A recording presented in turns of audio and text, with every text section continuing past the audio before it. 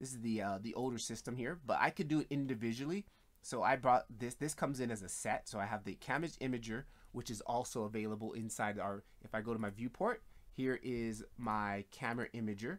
It's all of this, and here is my post processing. All of this is now being accessed from right here inside the Compositor. All of those settings here, right?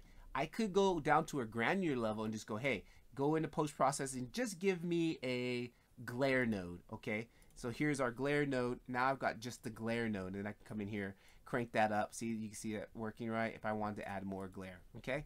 So that's just a quick crash course on how we can make multiple looks extremely easy after I built the first pass. Now I can just duplicate this whole setup again, repeat it again, change the look, set my output out, and have a separate output.